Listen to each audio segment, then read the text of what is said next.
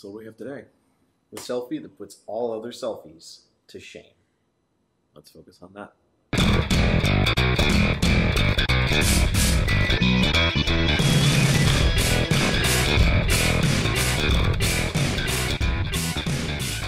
Hey everybody, and welcome to Aperture Chat. I'm Tom. And I'm Ryan.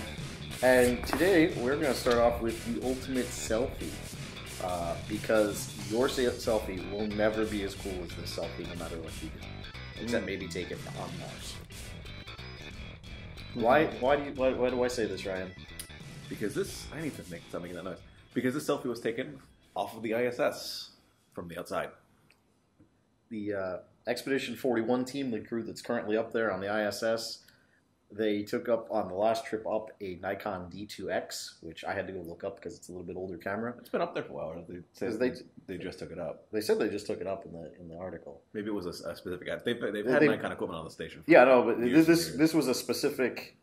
Well, no, sorry, the 10.5 millimeter just went up. That's what it must have been. They must have just brought up the. They just brought up a specially designed Nikkor 10.5 millimeter fisheye that was designed specifically to be shot in outer space. I think they had to deal with how cold it was, so they had to have the equipment updated a little bit. But so they took it out on an EVA with them, and the first thing they did before they started documenting what they were doing was they took a bunch of selfies. All these are available on NASA's Flickr. So I'm just amused NASA has a Flickr. But NASA. I mean, the Twitters weren't sure they went first, but probably the two astronauts who were out there, Reed Weissman and Alexander Gerst from the European Space Agency. I believe they're both German. They were out there and they were taking selfies with it before they got started. So if your selfie doesn't have an arm of the ISS and the Earth in the background, it's not as cool as these guys. All right. Oh, it is very cool. That's one of those kind of little known. Is the Nikon equipment that's up there is basically just Nikon equipment. Like there's not like specialty equipment except for the fisheye lens and a couple of things. Yeah, but yeah, a lot of the stuff they took up is just stock off the shelf stuff. Yeah, I think there was the 300 millimeter 2.8 that they have up there is funny too. It's on the big 300 millimeter. It's like surprisingly big camera equipment to just be like on the station right now. Yeah, like, they shoot out the window and I guess they take really interesting stuff. Yeah, that's cool. They're worth following on Twitter because. Yeah, they are. I think it's Reed Weissman. He's one of the photographers. Yep. He takes a lot of stuff out the window, and it's like I don't know where this is, but this looks pretty cool. And he's like, it's the big. They show it in space. This huge lens. You know, the funny part about that is, it's like they'll say it's like they take long exposure stuff, and it's like it has no gravity, so it's fine. It just sits there. Yeah, it just kind of sits in the window. So. All right. So this is yours. So this is mine. Because apparently anything that has to do with Canon is mine. Yeah. So Canon is now finally, well, I shouldn't say finally. They've been in the ultra wide lens market, but they are releasing an 11 to 24 millimeter f4, which, when you look at it, makes sense. It's about the same shape and size as the 8 to 15, which is also an f4. Has the giant dome end on it that all ultra wides have. But here's the thing: they want $3,000 for it. The 16 to 35, the one that this kind of steps in front of, is only $1,700 for the L. Hi, Elliot. How about you lay down? So, by the way, he has almost as many Twitter followers as I do. He's had Twitter for like a week. Yeah, 3. And he's only had Twitter for like a week. I have several dozen Twitter followers. By several, I mean like 2. I think he follows you. He doesn't follow me. I didn't see that. I'm a little too loud for a little 6-year-old to follow. All right, but yeah, for the 16 to 35 2.8, if they get 1,700, it's like. I mean, It must take beautiful pictures. That's the thing. The quality must be there. But it's still an f4, which maybe people won't think of that being the quality. Like obviously, you see f4s being lower quality glass than the 2.8 line, but it's not always necessarily true. That's true, because when I rented the fisheye and I shot concerts with it for the festival, it was every picture I took with it, as long as I focused, was beautiful. I mean, the ones that weren't high quality pictures were ones that I screwed up, not that the lens had any problem with. And when you're that wide, it doesn't really matter anyway. It's really just the amount of light that you let in. Yeah. When you're that wide, the depth of field isn't really a thing. That's true. It almost doesn't exist. So it's really just the amount of light that's coming in the lens, which is why the 1424 is so big, because the 2.8 lets in so much light. Yeah. So if you've got a comment, or you wanted to say, hey, no, Tom, you're out of line, 3,000 is the right amount to ask for that, put it in the comments down below, because I really want to see other people's opinion. I think it's too much when the 1635 is only, is sub 2,000.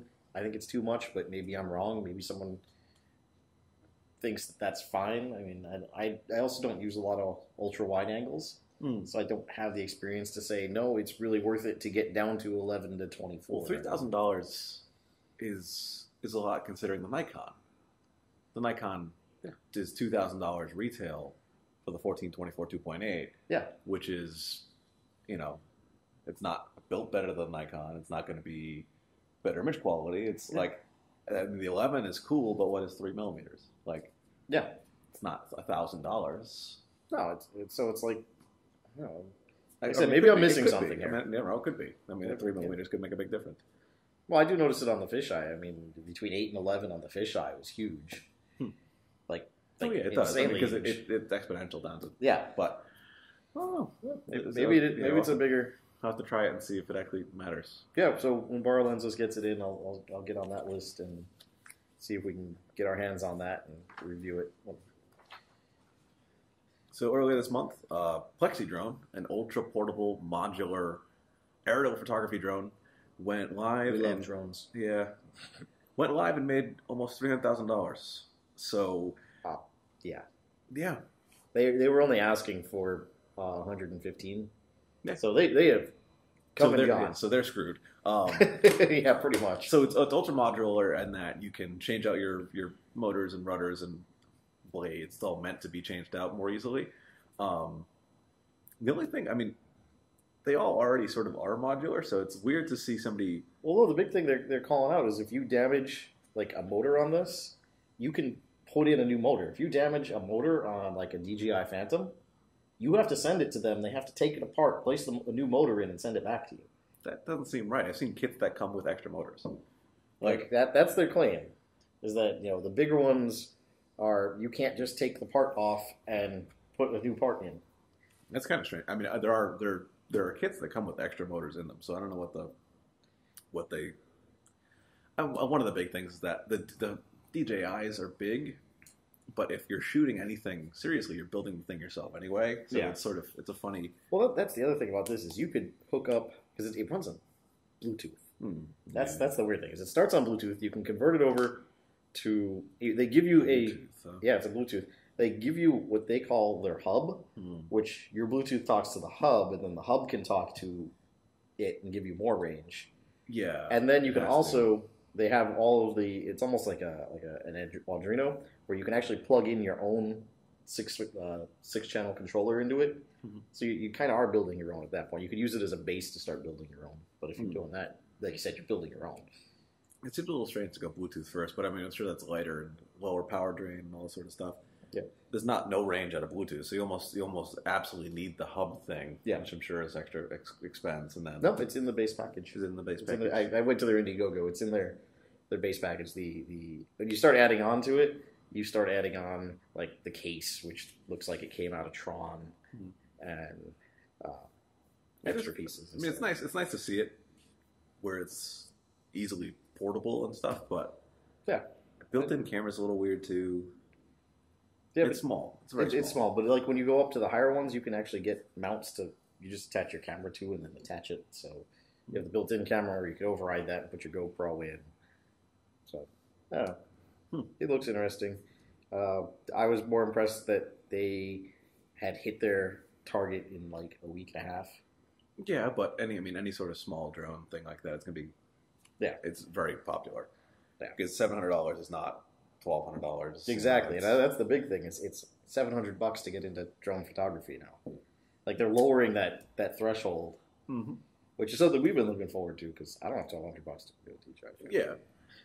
So the flash disc portable by the F-Stoppers is a a small portable diffuser for speedlights. It's a little ring, which folds up like a reflector, and it's a circular softbox about yay big. It sits on the top of any speedlight. It's elastic band, so it just pops right on. It's very secure. They're beautiful little light modifiers for speedlights. That's the big things. They're $50, which is kind of a lot for a modifier, but they fold down to a little disc. They're very easy to store in a bag, and they make some very nice light. They're 12-inch when expanded, and they have a little shield, so you're not shooting right out the front. It bounces up into the whole softbox. I mean, the results that they show is very, very good. Yeah. What I like is the fact that the backside of it is a gray card. So even if you forget your gray card, not really a big deal. Oh, look, I have that. Click. There you go. Yeah, it's one of those things that the way I shoot, it's almost perfect. I almost need to buy these as soon as I can. I would use them every day. Yeah. Oh, I would definitely use them. In fact, one of the things that they were showing on the F-Stoppers website is people were using it at a concert, but because it's a softbox at this point, it doesn't flash everywhere and blind people, and they were getting really good results out of it, even like in a venue. And no one seemed to be upset with them using it. So I was like, oh, that's different. Because normally you don't use flashes in a venue like that. And they were able to do it and just kind of get it. They were only using it as fill light, but they were able to use it as fill light, which was nice. So, yeah, I was on Amazon, and I was grabbing something else because I was looking for the clips that we can put in around the bricks so we can hang up pictures in here that don't actually drill in, but our bricks the mortar isn't recessed enough. No. So I had to... We can hang stuff. It's fine. Yeah. But I was there, and I clicked the link, and I'm like, add it to my cart. So it's sitting in my cart. I don't have the money to buy. I need 3 of them is the issue. It's like one of them doesn't do anything for me. I was going to buy 2. Yeah. I only need 1, but I figured if we had 2 in the studio, we need 2. I need at least 2 to shoot anything. Yeah. But that's the point. So hopefully they won't run out this time. Because that was the thing. When they put these out the first time, they sold out in under a day. But I think they've got like a continuous supply chain now because they saw how quick they moved them last time. Yeah, and then that's a lot of money for those. So yeah, it's $50, but it's absolutely worth it. Oh yeah. All right, I will get 2 of them at some point, and we'll have 3 in the studio, I'm sure, by the end of the year. So $50 isn't hard to come by when I'm actually shooting things. Yeah. So you tell me about this one. Yeah, I was talking about this earlier today. There are thieves, and there is a huge reward out for this, by the way, a 10K reward if you know anything about this. Out in Fremont, California, which is a big industrial city out there. There's a lot of companies that do like their manufacturing out there. It's almost as big as City of Industry. But 3 kind of big names got robbed this past week. Core Microsystems, Mac House Productions, which are they make some gear, but they mostly are production houses. But the big one was Blackmagic Design. Now, Blackmagic is a big name to steal from, especially when you take $1.2 million worth of equipment. And I mean, this is high-end cinema equipment. And apparently, they caught one guy on the surveillance footage with a pretty clear shot. I would hope the Blackmagic would have good surveillance equipment because they make camera equipment, cinema equipment. But apparently these guys knew exactly what they were taking from all 3. They basically walked in, grabbed the stuff, hauled it out in a truck, and left. There's a $10,000 reward for anyone who can help them. If you go to Blackmagic's YouTube channel, it is like the front thing on their YouTube channel they just published it. They just put it out there and said, if you know who this guy is, contact us. We'll give you $10,000. Because they got hit for $1.2 million. Mac House got hit for, this is why I got a cheat sheet back. Mac House got hit for $150,000 and Core Microsystems for $200,000. And what they got from Blackmagic was 350 cameras. So imagine just the fact that they moved 350 cameras. A lot of stuff. A bunch of computers, and combined they're saying it's like 1.5 million. So they do know what was stolen, and they're going to look for it. But unfortunately, the local police and the FBI are pretty well convinced that these are probably going to show up in black markets outside of the U.S., so it'll be a lot harder to track down. Mm-hmm. So that's an unfortunate steal. It's an unfortunate event to have that much stuff stolen. I know we're on the wrong coast, and as far as I know, most of the people who watch us are on this coast. But if you come across somebody, even if you just be a little vigilant and be on eBay and be like, see, like, oh shit, this guy's got a lot of 10 black magic things, call the FBI. That's probably not a good thing. It'd be pretty funny. Just like, hey, I like to be a star. Hey, that guy's selling them on eBay. So Nikon Asia released a video showing you the inside of Nikon lenses. So they talk about how the VR works, how the Nikon technology and some of the coding stuff. Basically, they take you inside of a lot of little components and inside the lens casing and show you the kind of the magic of what makes Nikon work. Yeah. It's a really cool video. I actually took the time to watch it. It's only about 5 minutes. I think it's like 5:03 or something. It's a pretty short video, but they go through it. It may be Nikon Asia, but it's all in English. It's just text and music. It's nobody talking. It's got a nice dubstep beat in the background because apparently it's always a party at Nikon. But it's actually some of those things that like you look at it and you go, oh, that's how that works. Because I understand in my head how VR works, or VC, OS, IS, whatever. But until you actually see the parts moving in the way they're supposed to, you go, oh, now it makes even more sense. Like, you're like, how does that work? Well, oh, hey, yeah, okay, that's how it works. So yeah, it's actually even educational. Even if you're familiar with lenses, it's worth watching because they actually explain a lot of the actual technology in it too. In very high level terms, it's not very technical where you're going to be like, oh, I don't understand that. Like, it's pretty simple. Very cool. So, yeah, it's a nice video. Yeah, and Sony is apparently returning to the megapixel wars with a 46 megapixel full frame mirrorless camera, potentially, in the first part of 2015. So it's interesting to see them pushing it even further. I know that's not a big surprise considering what the D810 is and the A series and all that kind of stuff. Yeah. But it kind of must be interesting for Canon at this point. Yeah, because Canon's fallen behind in the, hey, let's have... Yeah, I know their whole argument is we're taking quality over quantity, less megapixels, but more accurate color, more accurate blah, blah, blah. I don't know if that's actually happening at this point. No, it is. But, yeah, Sony's looking at, and it looks like it's going to be part of the A7 series, whatever the next A7 was, the A7 QZM4 do blobby blooby blue. Whatever the next, and if it's coming out early next year, that means they're pretty far along in this process. Oh yeah, yeah, but the lens ecosystem for Sony is not there yet. No, they're still missing some pieces. So it's like that's the more important part. When this is going to come along with some big lens upgrades, I'm sure. And that's it's going to have to. Yeah, I mean they're serious. It's not. Yeah, the A series is some serious business, and it's very interesting. So yeah, but the fact that they're going to come out with their high megapixel, the 810 has the high megapixel. Canon's sitting there going.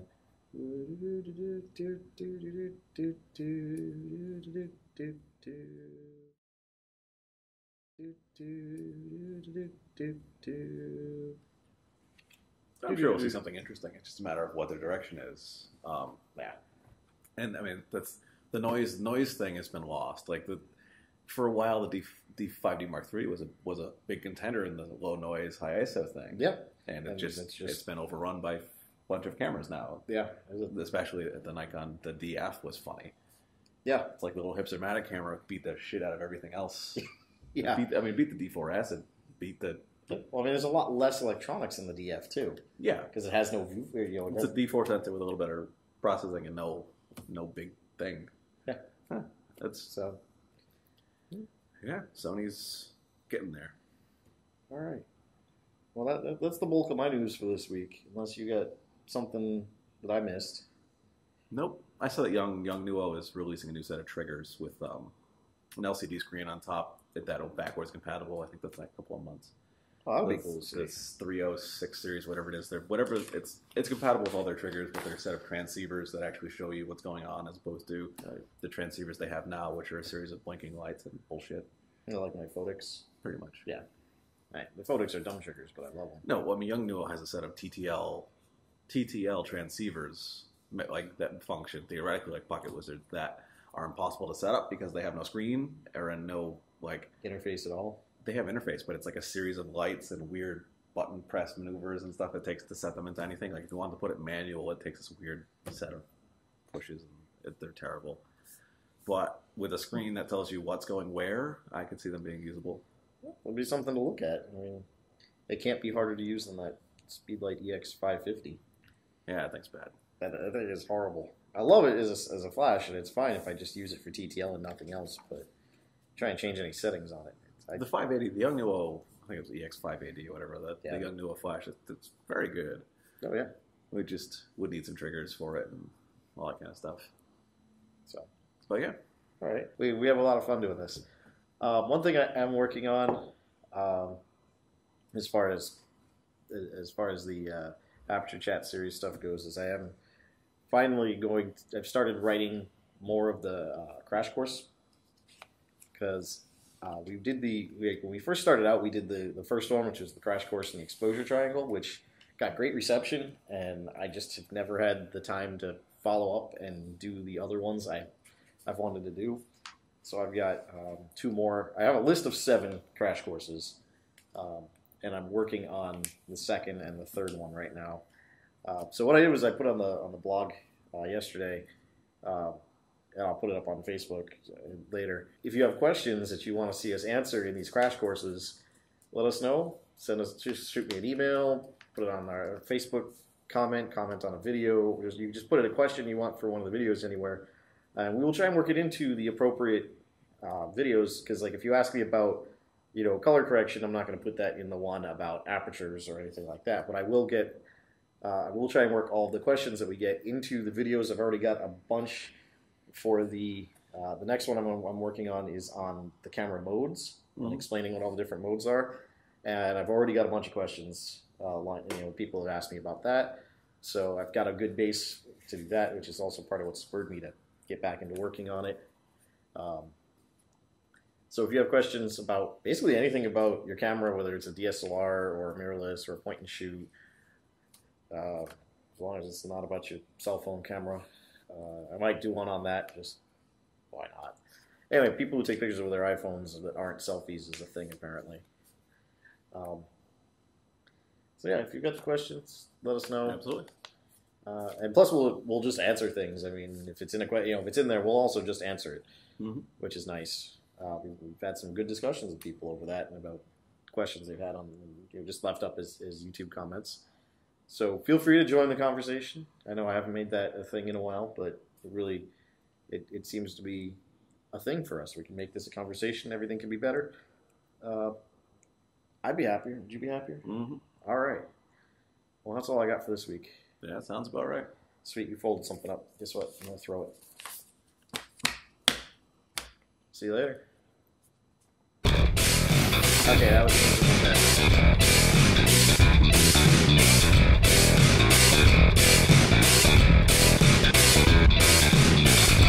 awful.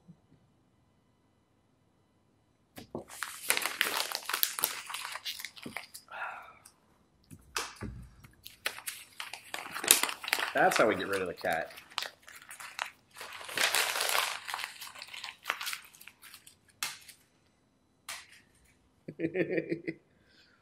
I forgot he's a cat. Things that don't cost anything are the best toys.